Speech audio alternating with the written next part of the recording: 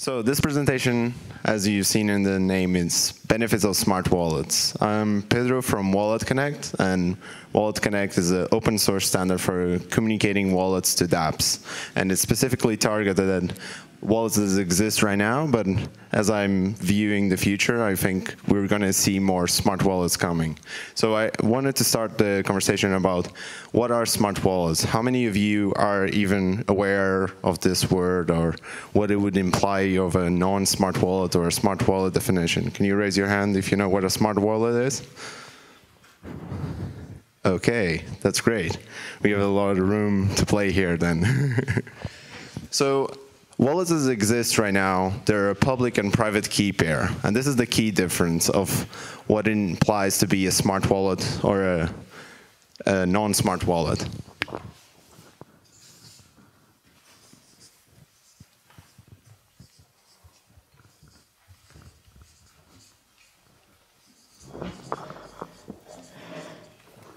So looking at the differences of a wallet and smart wallet, it has to do all about private key management. With private key management defining that you have a device or you have an app that holds your keys, and that's what constitutes a wallet. But there's not a lot of room for us to build a good user experience with that pattern because we're restricted by the cryptographic rules where the public key serves as the public key that you share with others, and the private key is the one you sign it to verify that you are who you are.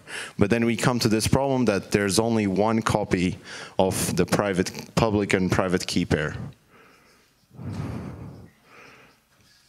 So this is the problem where we have the seed phrase problem of you have to write down 12 to 16 or 18 or 24 words in order to recover your key that generates this pair. With the smart wallet, we are able to have X public-private key pairs. And now you're thinking, isn't this what hierarchical deterministic wallets or HD wallets are that generate multiple keys? No, this is basically how wallets exist right now. When you have a seed phrase, you're generating multiple keys. That's how it works, and we end up just using the first key it generates as your main account. But if you go to MetaMask, you can just add as many accounts as possible. So that's what the seed phrase is doing. In this scenario, we have X amount of keys which actually control one wallet. So how can we break or change the rules of cryptography with smart wallets in the case for wallets? This comes with the part where we're building on Ethereum specifically, or in a smart contract-based wallet. So let's think that this is not Ethereum specific, but I'm going to talk mostly about Ethereum because this is one of the movements that's happening right now with user experience, where instead of having the public and private key representing your wallet, you actually have a smart contract. So this is the significant difference about the wallet or a smart wallet, where this is a normal account. Sorry, I need to write this up.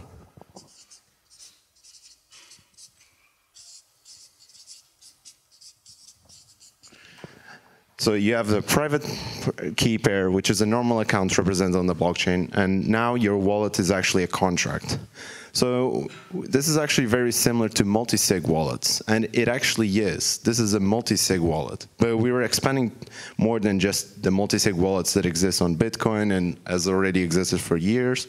And we are actually providing more features. We're providing recovery options. We're providing maybe access control. So we're being smarter about how we actually play with the usage of all of these keys and how we can actually provide different permission levels to these keys.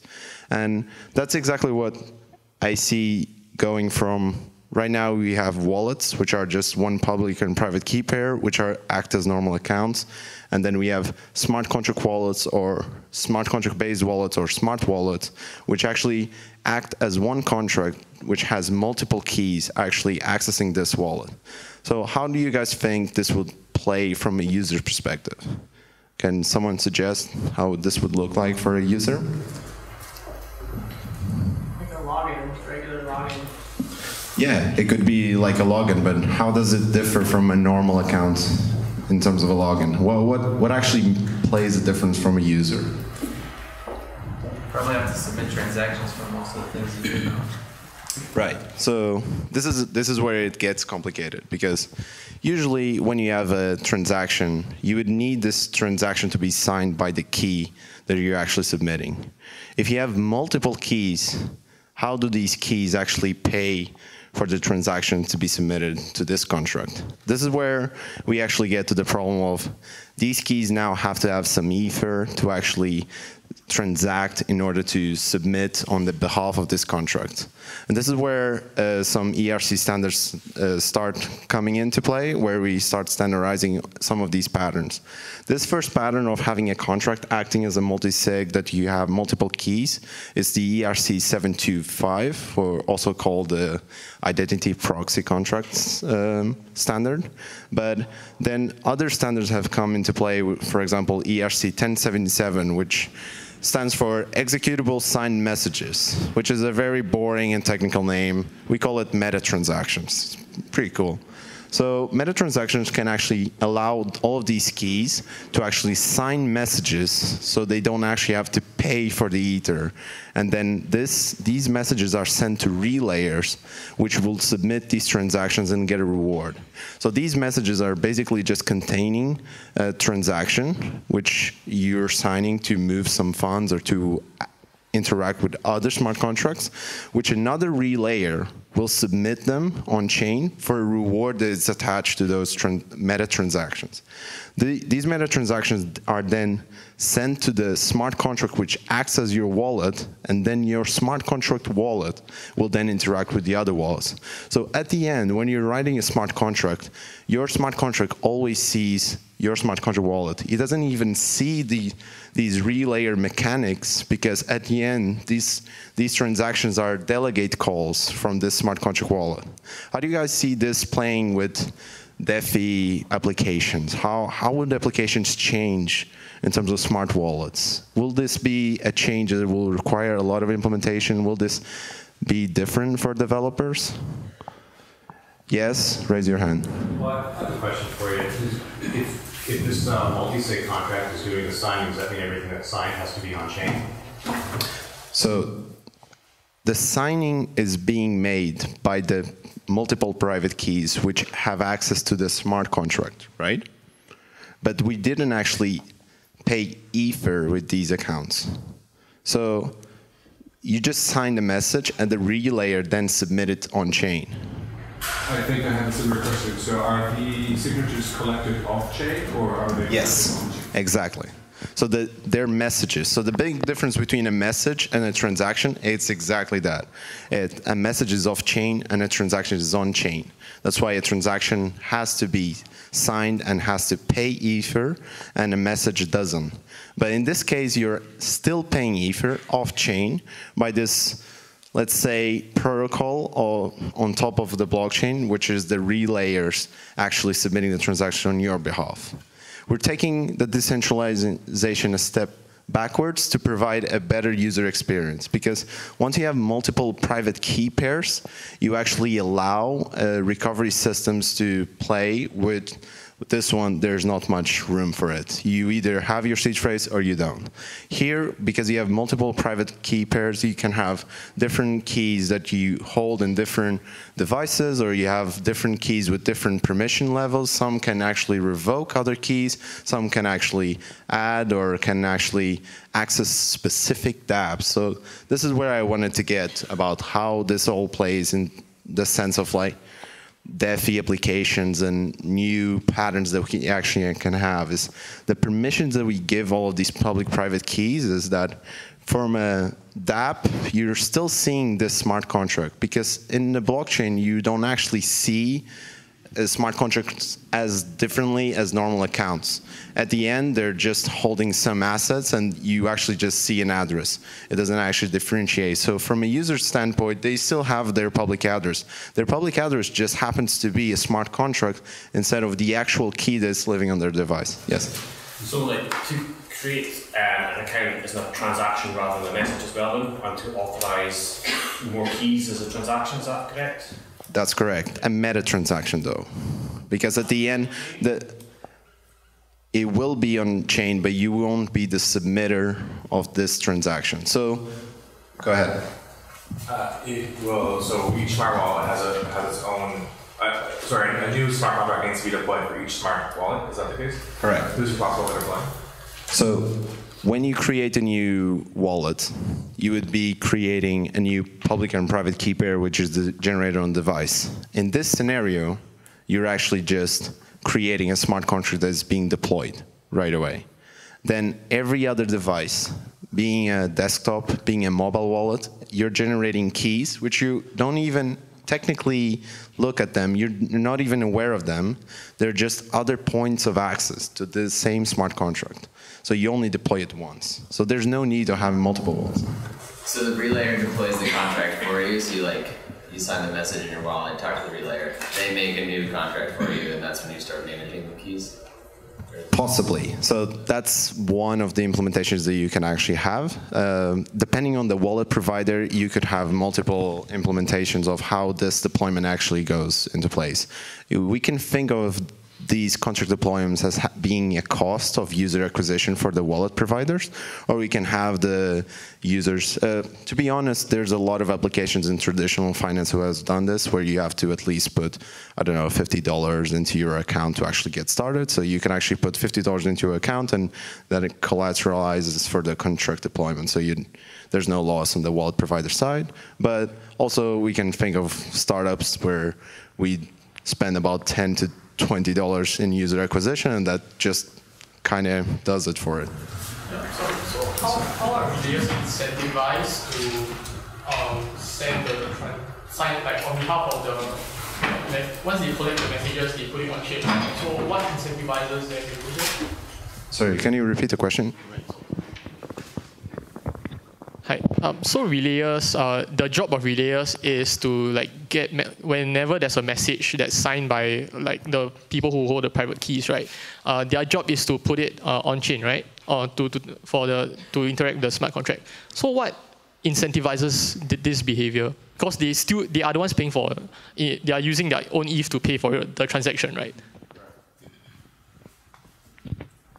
So I'm glad you asked that question, because it brings me to the next pattern of how smart wallets are smarter than normal accounts, which is meta transactions include this, how do I say it? So you have the transaction itself that you're signing, that you actually want to go on chain, and then you have the other parts of the transaction which actually tell you that there's a reward. I'm going to call it the reward. So the meta transaction has a reward, which is at least the amount of the transaction fee or higher than the transaction fee. So the incentive is that you have the cost of the transaction fee being paid, so there's no cost to the relayer, plus the reward. So from a user standpoint, you're paying more, or maybe the wallet provider is covering these rewards on your behalf. So these rewards will have that you can actually look at the list of meta transactions that are available, and you want to get the rewards, and you cover them, and you cover the transaction fees, and you get the rest of the reward. So this smart contract, when it actually calls these meta transactions, not only is calling the smart contract which you are interacting with, but is also sending some value to the submitter.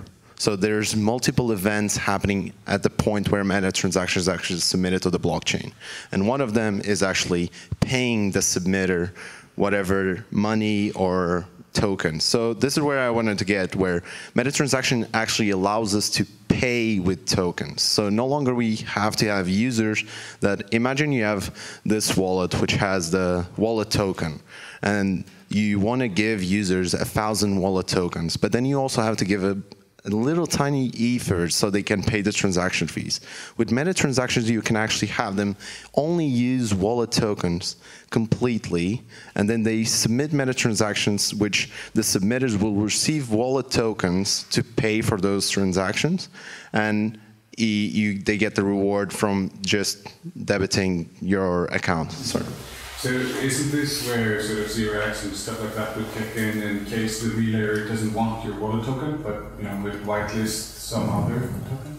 That's a really good question. So these are the kind of things that I wanted to spark the discussions. How do DeFi applications will change or adapt to these new smart wallets? There's a whole economy kind of running that it also benefits the users for having like this user experience with key recovery and multiple key management that wasn't possible before, but there's also this relayer network economy that I would like to see everyone kind of discuss of how do we create these incentivization, or how do we create these exchanges for paying for these transaction fees, because maybe there's not enough liquidity for wallet tokens. Maybe people want 0x tokens, or maybe they want status tokens, and people are now paying in wallet tokens, and now maybe the wallet provider needs to actually exchange them before actually submitting to the relayer network.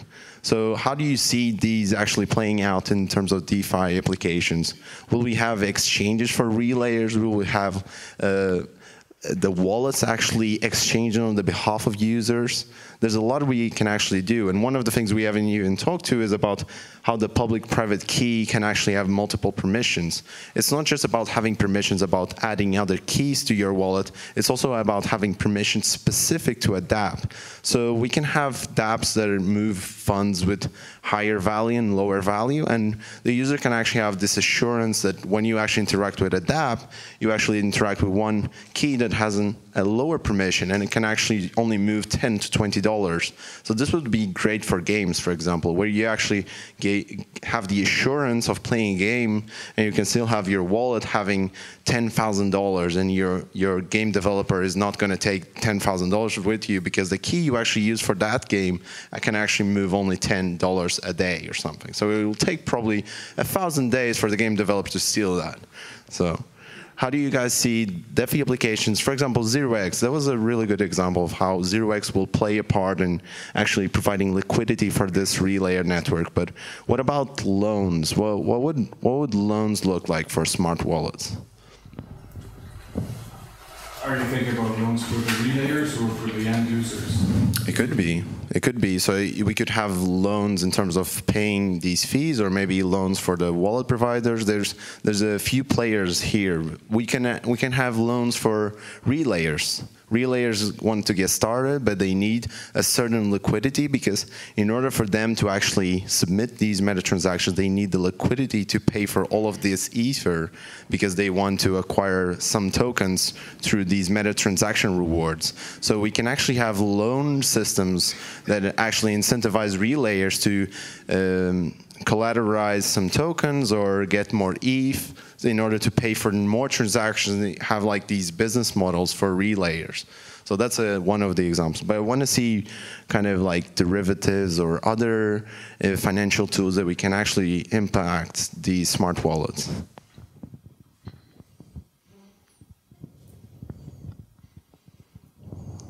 Is there any other questions in terms of smart wallets? I really want to make sure you guys got. How does it go for privacy? Because if you have that smart wallet, it's great. It's a very seamless user experience. You don't need to calculate the key gas, but can you do this? I mean, we looked at this for our app, but the issue is that you can link the wallets to each other, or at least the transactions over time. When you say link to each other, you're saying the contract or the public-private key pairs? Just the various wallets, how they interact with each other.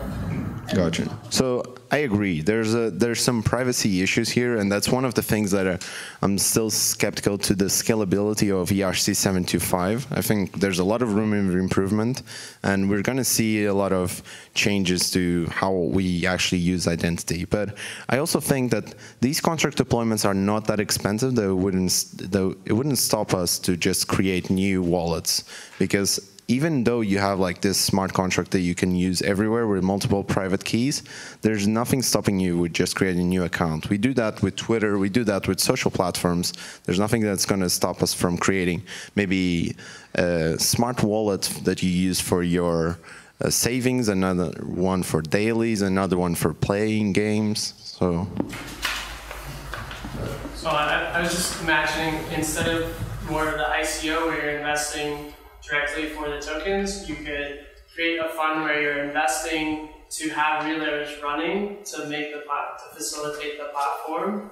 So then, in return, those relayers are getting the tokens from it, but that doesn't actually happen until people start using it. And so you don't get that return on the value until the platform's actually being used. Okay, that's interesting. I would like to hear more on that. Like, can you expand on that? So I think like cloud mining is something that, you know, like people don't want to invest in buying hardware, so they pay for the service to do the mining. So it's like the same thing, but instead of mining currency, you're providing the relay service to make the new token work in the system and make your DApp work properly. That's a really good idea. I actually thought about how relayers actually create an incentivization for full nodes that we never had an incentive to run a full node, but once you actually have a relay network, you're actually getting paid to run a full node, which is almost like a second layer mining, like you were describing. That's a really good question. Any others? Do you see the relayers ending up charging something like a subscription fee just to basically have their service running? Yes, I do. I do see that because I always like to compare this smart wallet economy to the music, where we used to pay for albums, and then we paid for songs, and then eventually we got tired and we paid $10 for Spotify and Apple Music. So even with the wallet providers, it's not sustainable for them to cover for the meta transactions, and eventually the users don't want to pay for every transaction they make. So we're going to end up with this subscription module, which could be relayer dependent, wallet dependent, DApp dependent. So I'm very curious to see who is going to be handling the economy of these meta transactions, because now we've moved this dependency that we had from miners to actually distribute this wealth or this liquidity to other parties, like dApps. dApps could pay for it, dApps could profit from it. So even dApps have the incentive of submitting your meta transactions. We always say that relayers are third parties, but at the end, if you're a dApp, you have the incentive to submit the transaction of your user as soon as possible because you want to get moving. So maybe you have the incentive to pay for those meta transactions. Or maybe you have the incentive of having a lower fee on those meta transactions. So. Talking about subscriptions, are there any cool projects that I'm not aware of that are tackling that problem that anyone else knows? So subscriptions are heavily dependent on meta transactions. So it's a superset of meta transactions where you have recurring meta transactions. There's the ERC 1337, which is the one you're mentioning. Projects that are working on. There's a few. There's 8x protocol. There's Groundhog, and there's a lot of people working directly on open source on making 1337 available. Maybe can you talk a little bit about the meta transactions and account abstraction, and was it like the sender pays, what the status is on implementing this for smart wallets? Technically, this is account abstraction. Can you? But then the sender pays, like the idea that you can have dApps pay for a transaction, or a smart contract pay for a transaction. Yeah. So when I meant the submitter, it's the sender. I just gave it a different name because we're used to the sender being. Excuse me, I meant recipient pays. So the recipient. Assume MakerDAO wants to pay for anyone that puts ETH into a seed. Yeah. So like I said, who is going to be more incentivized to actually have these meta transactions submitted on the blockchain? Depending on each use case, we can have the wallet providers covering the transaction as a user acquisition, or we can have the dApp actually incentivizing free transactions on our dApp by having meta transactions paid for them, or we can have relayers actually have these subscription models where they are running their own full nodes and actually collecting as many meta transactions to submit it as. Is there a way for a relayer to know that they will get paid for a transaction by the recipient of the transaction, or is there a standard for reimbursing a relayer by the dApp instead of the sender?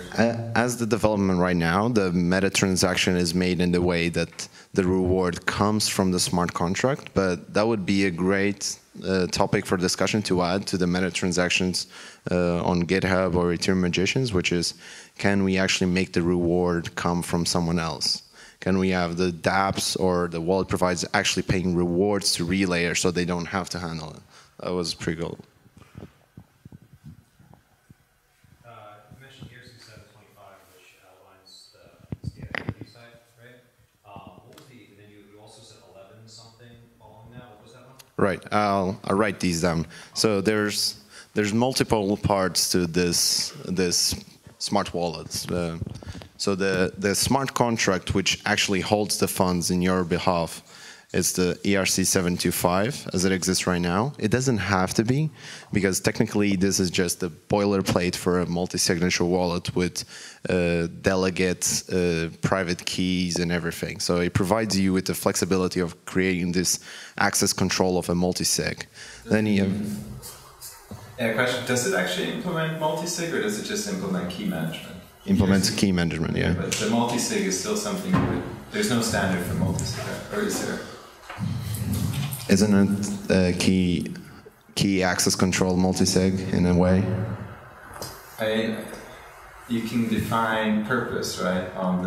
You can add a key with a purpose, but yeah, you can't have an M of N signature scheme. Right? ERC 725 doesn't implement this M of N. Oh, you mean the signing, the standard for the signing? Yeah. You're right. Yeah, you're correct.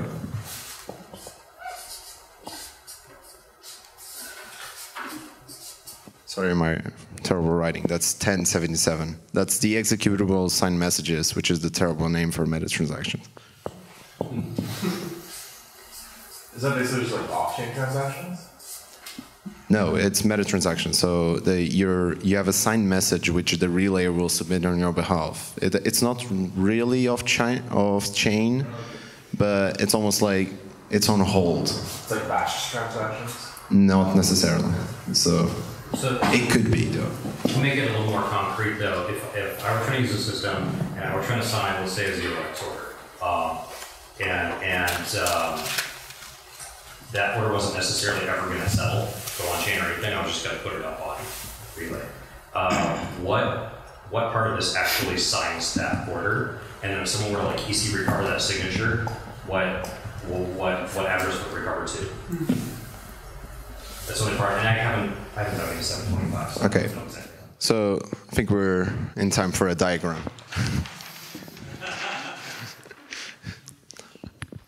It's going to take a bit more time because I'm actually describing as I'm diagramming.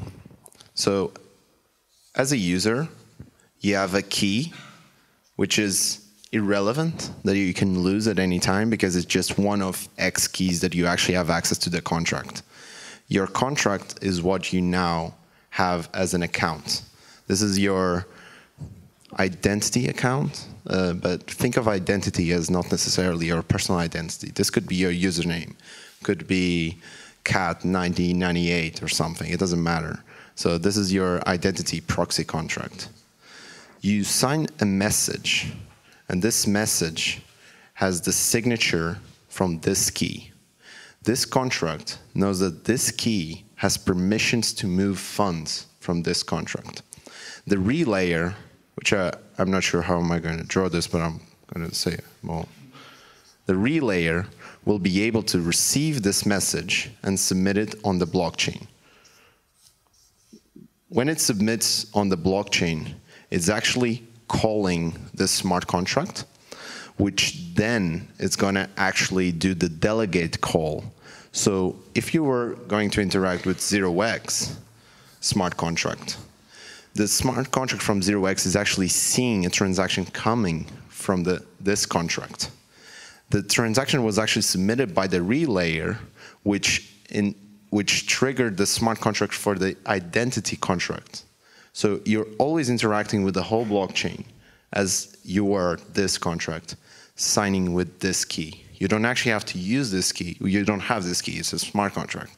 So you sign with this key, which could be on your mobile, and then you have another one, which is on your phone. So you have like separate keys in multiple devices, but they all act as this account on the interface of the dApp you're actually interacting with. So it really does put everything on chain. Yes, that's why I said meta transactions is not off-chain. It doesn't solve the scalability, it solves the recovery and the user adoption, where you actually can have users actually paying gas with tokens, you can have users' gas being paid by other parties, and then again you have users losing keys without any worries, or losing their funds because there's recovery systems that can actually recover through other key systems. I'm just thinking about some usability problems here. So let's say there's a DApp that needs a signature of the user, so that's the IP contract. How would the user go about to sign a message, which isn't necessarily a transaction? Can you walk me through the flow? When a DApp just asks the user to sign a message, but the user is now a smart contract. Yeah, that's what we love. Yeah. Like a zero-X order is like signed off chain, probably. Yeah. So how would you present a zero-X order in this scenario? That's interesting. That's where the part of the smart contract actually has to adapt to it. I mean, so you have, so these keys, there's a list of keys in this contract. So if you need ERC 725 support, but essentially what you would do is you would sign with one of these keys, and so the 0x contract or the 0x relayer actually would have to be aware that this key is a key on an ERC 725 identity. Would check the identity if that key is authorized or if it has been revoked. So if you would lose a key, you would need to revoke or like remove it. And then, like, as long as you're using a key that is active, and so you have like purposes. So I think there's not really an established standard for this yet, but so that's the idea, I think, where it goes. But if you wanted to recover sort of the address of the signer, you need to have the contract itself signing, but I don't think you can. So no, what you would do, so you can't have the contract signed. You have, you sign with a key, and you need to say, I'm using this key that is on this list of authorized key for this contract, right? And then you have to check, read on the contract, is this key authorized that I'm getting from the EC recover? So the DApp would need to adapt to yes. the signer. Yeah, it doesn't sound backwards compatible. DApp has to be aware that there's a major usability problem here, though, is that like a lot of dApps to do sign-on, they just have you sign a message with some kind of nonce on it, some like non-replayable thing. You can wait for block time to sign on to an app with this. You actually sign on and go wait for it to get mine. That's exactly what you were saying. So basically, meta transactions are backwards compatible, but then signing on the behalf of the smart contract wouldn't be backwards compatible. The 0x smart contract would actually have to support the ERC 725 and actually look up that this key has permissions to this contract to sign on that behalf. C2 has a sender, so like you might be able to use that for. Kind of chaining onto that, is there a nonce internal to the smart contract, like so that you can't, yes. the relayer can't resubmit the same? Yes. Because at the end, a smart contract is a normal account that has an application built on top. It has an address, it has a nonce, it has a balance. At the end, this key being on blockchain as an account and this smart contract being an account. And the thing the user is signing goes and looks at the nonce, pulls that in and says. Yeah, so the meta transaction, that's one of the things with the subscriptions, actually having the ability to actually increase the nonce, because if you have a recurring meta transaction and the user is making transactions in between each payment, he has to look up the nonce and update it for the next transaction. Any other questions? Any ideas for how smart wallets will play a role, or what kind of applications can we build that it couldn't be possible with normal accounts? I don't have an answer to that. I just have another question. Is all of this, like, does it face the same considerations as like the broader economic abstraction debate, like, which is pretty polarizing, I guess? Like, is it the same concerns? So the biggest concern you have here is we added a layer of abstraction, right? In order to provide key recovery, we needed to add this third-party relayer. Is this as censorship resistant as submitting your own transactions? Short answer, no. Can we create incentivization systems to actually make this close enough censorship resistant? Yes, but at the end of the day, if you want to be full modes self-sovereign, you will store your seed phrase. There's an incentive there if you want to be self-sovereign to store your seed phrase closely. But for the mainstream user who just wants to use a few dApps, this is actually a great onboarding experience that makes it pretty smooth. And you could even have, your wealth tied up in your self-sovereign ID, but for your everyday use, you'd have something like this, right? Yes. And you can actually have multiple accounts, one with higher value and less value, or you can still have your ledger with a lot of funds and transfer to this smart contract to use it for a monthly budget or something. And as a relayer, I have the IP address and the smart contract of each person. Because I know which address which account is going. Yeah, the meta transaction will be tied to the smart contract, yes. So the meta transaction's recipient will be the smart contract, yes. So that's the part of where there are some censorship-resistant failure on the relayer part. So, okay, I just thought of something that maybe would actually work to get rid of block time for things like just verifying a personal signed message, but the site would have to support it, that would have to support it. Does that contract that holds your identity, like the proxy contract, does that have the list of the public address for all the private keys that are authorized on it? Yes. So could you have it so in an app someone could do a sign-on, like where the app sends them a message to sign and then they easily recover whatever the VRS off of it? Could that thing just go query that contract and say, oh yes, this is in the set of keys that's okay to sign with right now, thus really not having to wait for mine. But that would be the part where it's not backwards compatible, right? That's the part where the dApp would. No, but that's what he was saying. So that's exactly what he meant. But it would require the dApps to adapt to the 725 for off-chain signing. So yeah. So yes. So the idiot user losing their key and account recovery problem. So sorry. It solves the user losing their key and recovering the account for them. Yes, and allows a lot of experimentation, actually. There's a few different patterns for key recovery. There's social recovery, where you actually assign guardians that you can actually call all of these guardians to unlock the account for a new private key because you've lost every single one of the keys that you had. There's time lock recovery, where if the recovery goes, if the account goes inactive for a certain period that is established on the contract, you can send funds to the contract to actually unlock it after a certain period. There's multiple recovery systems that we can actually play that was never possible with the public and private key cryptography.